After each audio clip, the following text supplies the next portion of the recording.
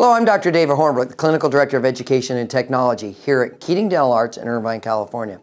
You know, oftentimes when I'm around the world and people are asking me about the strength of the new zirconium dioxide here at Keating, it's the KDZ Bruxer. They ask me, how strong is this material? So I thought, you know what, let's do something fun. So I've got a few things in front of me, 4 to be exact. I've got a hammer. I've got a very, very hard piece of hardened wood. So this isn't pine or balsa, I'm not sure what it is. It's part of a wedge, so it almost looks like acrylic or hard plastic, but it's actually wood. Then I have a KDZ Bruxer. This is a monolithic zirconia crown. And then I have the PFM, the porcelain fusion metal crown. So what I'm gonna do, we'll see if this works. I haven't done this yet before. I'm gonna put the PFM on this wood and I'm gonna hammer it.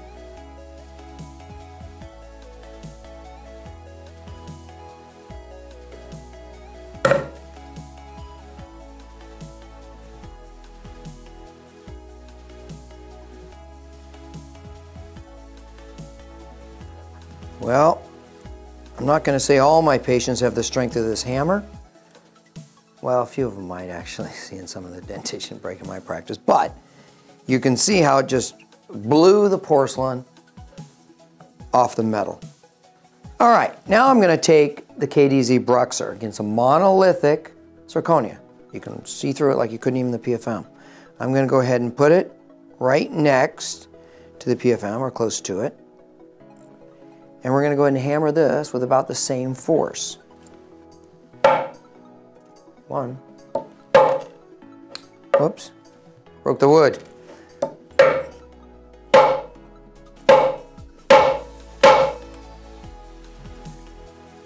That's very cool.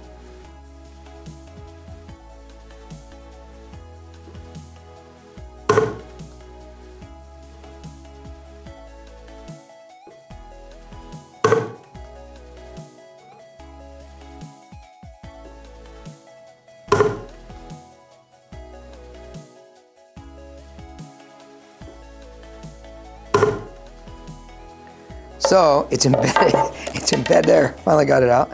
No crack, not even the margins are cracked.